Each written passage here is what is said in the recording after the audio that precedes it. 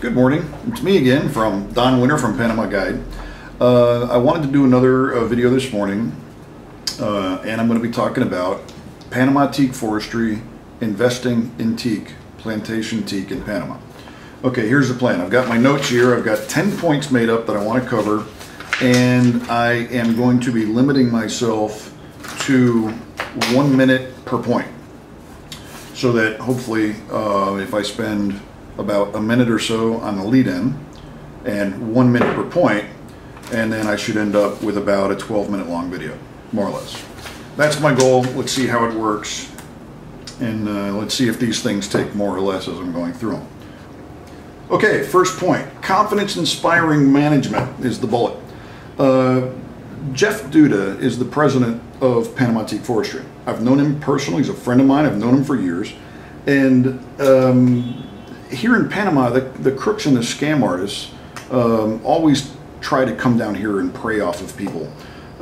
I've put a couple of them in jail, specifically Richard Cover was trying to rip people off up in the Coronado area. A guy named Jeffrey Moen came down here, stole $50 million from people. And because of my website and tips from my readers, those guys are now in prison. They'll be there for a long time. So I know the difference. I mean, I know Jeff. I know him personally. He's a friend of mine, and they operate in a very transparent manner. He's a straight up guy, straight shooter. I trust him, and I endorse Jeff Duda and his operation, which is unusual because he's one of the guys that you can count on. He's not going to screw you over. That's important, especially down here in Panama.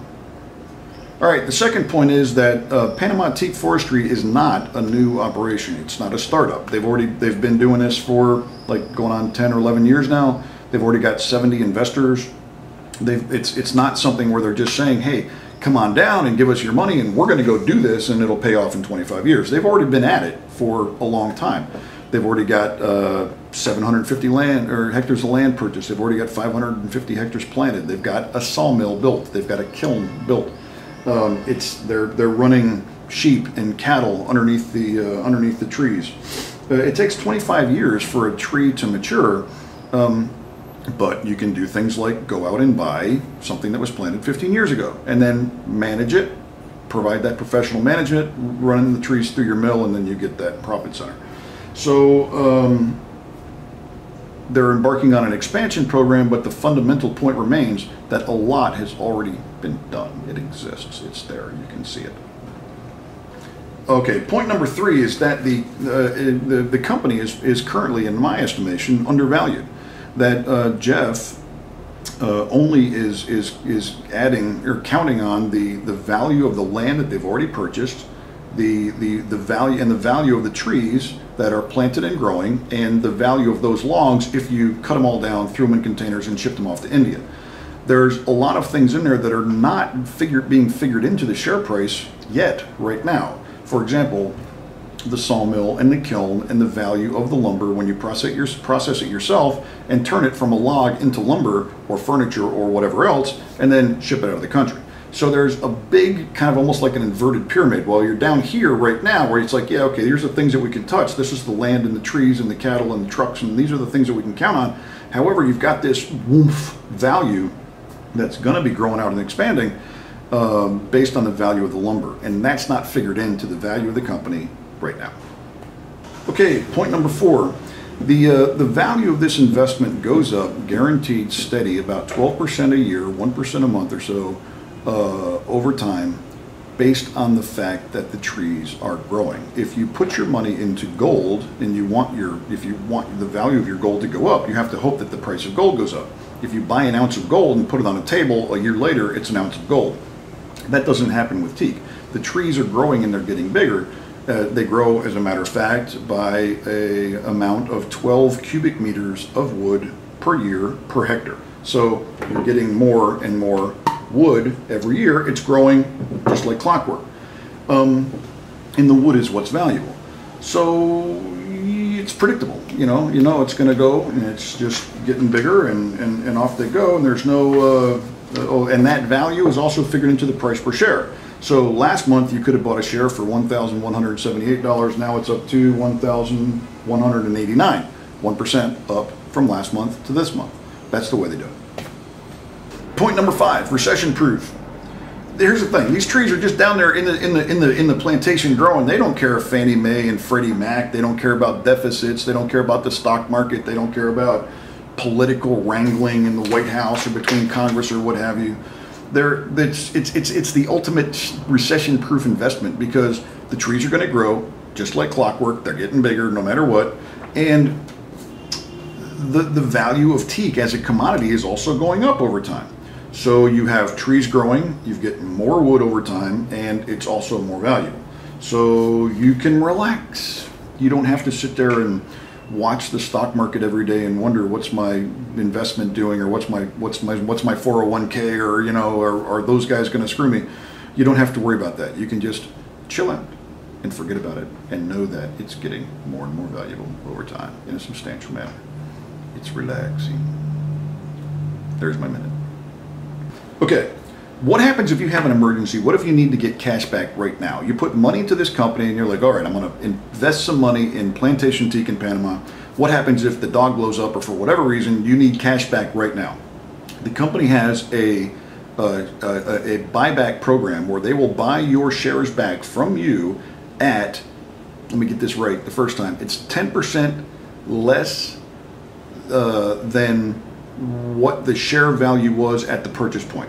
Okay, so if you invest $50,000, let's say, 10% less would be $5,000. Okay, so if you wait, because it goes up by 1% per month, so if you just wait 10 months, then your share value has gone up by 10%. So then you've covered that buyback penalty thing. Okay, if you hold on to it for 3 years, then your $50,000 investment is now worth about $70,000. But then if you like, oh, I got to, you know, execute this buyback thing, then you're going to get hit with the same $5,000 penalty, which is the 10% based on your purchase price.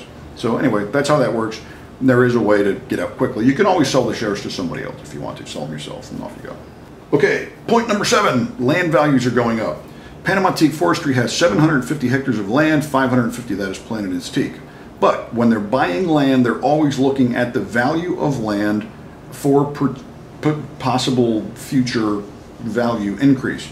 So they buy land, for example, okay, this is great land for teak, but it's also near the beach. Well, there's no infrastructure right now. It's in a remote area. It's not really good for, you know, any kind of a residential or a touristic development right now, but that might change in 25 years. You're planting teak, the teak's growing, it's getting bigger, and 25 years from now, that land, which was only good for teak, now maybe there's a highway in there, or maybe there's a new airport, or maybe somebody else is building some kind of a thing. So maybe that value of land might go up. There's one parcel of land that they bought. When they bought it, it was $4,000 a hectare. Now the land in that area is $10,000 a hectare. So that land in just like 6 years has already more than doubled in value. So that's something that they look at when they're picking out land. All right, point number 8, it's good for the environment. I just did another video not too long ago talking about carbon sequestration of teak, which is interesting because carbon is basically like a reverse engine. Gasoline engines put carbon dioxide into the air, trees pull it back out. So these trees are sequestering huge amounts of carbon every year.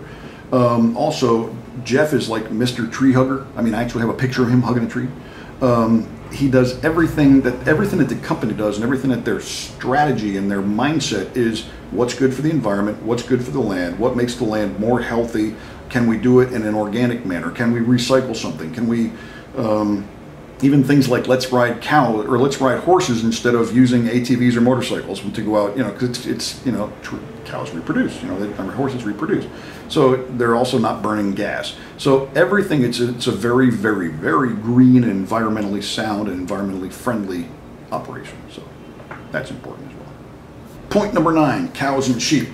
When Jeff started this up, the conventional wisdom was, oh, you can't run cattle and you can't run sheep underneath your trees because they're going to compact the soil, they're going to eat the trees, they're going to screw it up, it's not good, the trees won't do as well. Well, instead of just accepting that conventional wisdom, Jeff said, all right, tell you what, let's set up an experimental area, let's run cattle in there, let's run sheep in there, let's figure out how to do this. And they figured out that, yes, you can run cattle, both cattle and sheep underneath the trees, and they won't hurt the trees. It's actually good for the trees love it, they're growing great. And then you do other things with organic methods, and what you end up with is organic beef and lamb and mutton. And that's also, the herd is continuing to grow. So you end up with another profit center for the entire operation. Last point. The production and the exports are about to commence for the first time in the history of this company. They're right at the point, just trying to get that electricity turned on for the kiln, and then once that starts and the kiln starts running and the wood goes in, they've already got wood cut to fill up a couple of containers, and then the exports start, the wood gets sold, and then the cash flow flips because up until now all of the money has been going into, they take investors' money and they spend it, so it's been nothing getting produced. Only now they've got trees and a sawmill and a kiln about to begin to produce the lumber and actually turn that cash flow around, and then it becomes profitable. So this is a point in the flow of the development of the company, which is a great time to get in. Okay, so anyway, that's it. The bottom line, it's a good time to get in. It's a good deal. The math and numbers are excellent. Panama Teak Forestry is an established company, operates in a transparent manner. They're professionally managed by confidence-inspiring professionals and individuals like Jeff Duda. If you want more information, send me an email to don@panama-guide.com. You can call my Magic Jack number in the U.S., which is area code 845-514-9893. It's been acting up a little bit lately. I'm not sure if I can call out right now or not, but you can call me on it. Also, there's my cell phone in Panama. You have to dial the international access 011. Country code is 507. My number is 6614-0451. But the best way to get a hold of me is through my email address. And then if you do that, then I'll put you in contact with the guys at the company and send you more information. And, off you go. Thanks for watching. Have a great day.